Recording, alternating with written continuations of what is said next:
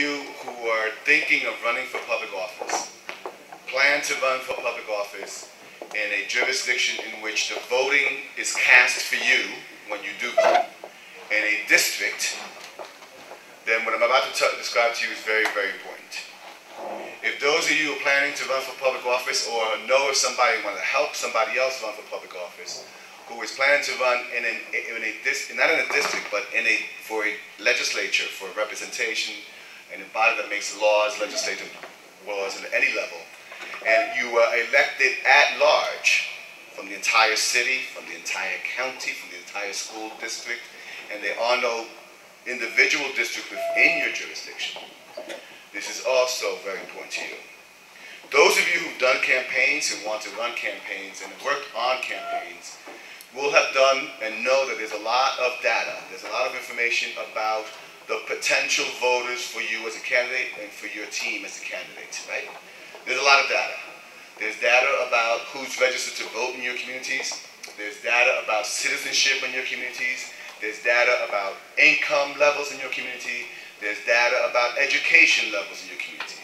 There's a lot of information that allows all of you who are running for office or thinking about running for office to try to gauge, try to understand who your likely voters are, who your likely voters who are not going to vote for you, and who are the swing voters, who are the independent voters, who are the voters who are in the middle and haven't decided yet whether to vote for you or someone else. Well, that information about partisan, how many Democrats, independents, Republicans are in your district or in your city when you run for office, all that information, a lot of it is only accessible to you if you're a member of a political party that has access and or the money to pay for a database that's typically contained or maintained by your Board of Elections that can give you information about, for example, party registration. But a lot of the information as well is available to you publicly. It's available to you through the census. Now, to get the information to the census is not as easy as just going to www.census.gov. Si sería tan fácil, it'll be easy for me, no? You have to go to page upon page and understand where you're going to go. But what I want to tell you is the following. Redistricting is the process in which los distritos electorales, mejor dicho, los distritos representativos, the representative legislative districts, those districts have to change. Those lines have to change. But we have to step back and understand that somebody already drew the lines. When you decide to run for office in district or on a ward, those lines were already cast. And the decision to make a line down with one particular avenue is a decision that's a political decision. The decision to stop the line at a river may not be so much of a political decision if your town boundary stops at the river, right? If you're running for office at a higher level, state assembly or state senate, the decision to cross the river into another town or another city could very well be available to you if you're the person who's drawing the lines. But every line drawing exercise, is a political exercise. It's a decision that's normally made in 9 out of 10 cases in the United States by the people who got elected from those districts.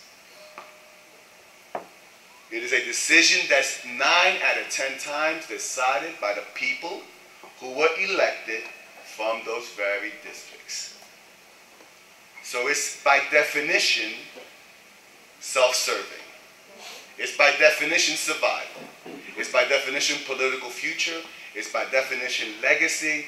And it is by definition incumbency. So the power of the incumbent, if you're the elected official who has a say, you have a big advantage in redistricting. If you happen to be an elected official who's a member of the party that's in power, you have an even bigger advantage. So redistricting occurs as a political exercise that, yes, is required by law, but is a perfect way for political decisions to be made about who gets to get reelected, how you can maximize the reelection of the incumbents, how do you stop challengers, And how do you make it more difficult for people who are not in the system to try to get into the system?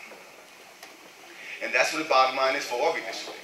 At fin y al cabo, it's a very raw political exercise. And what makes this particular time of year very, very interesting for all of us who work as consultancies, as people who want to be active in the political process, people who want to run for office, and people like myself who are voting rights attorneys, what makes this period of time very interesting for us is that in the first year of the decade, in cada década, and I've done, this is my 4th time doing this. I did it in the 80s when I came out of school. And every time we get involved, and that period of time is very intense. Year 1, 2, and 3 are very intense periods. Redistricting occurs in many of your jurisdictions in the 1st, 2nd, and 3rd year of the decade. And if you don't have a hand, if you don't get involved in advocating for a redistrict or a districting scheme that helps your community, that helps you, that helps your candidate, that helps your party, whatever you want to help, if you don't do it in the next 1, 2 years from now, you will lose an opportunity to change those districts for the next 10 years. Okay? That's why it's intense now. And that's why you have to understand these concepts now. And that's why you should be involved. If you want to shape or help shape the districts, the opportunity, the window of opportunity is ahora.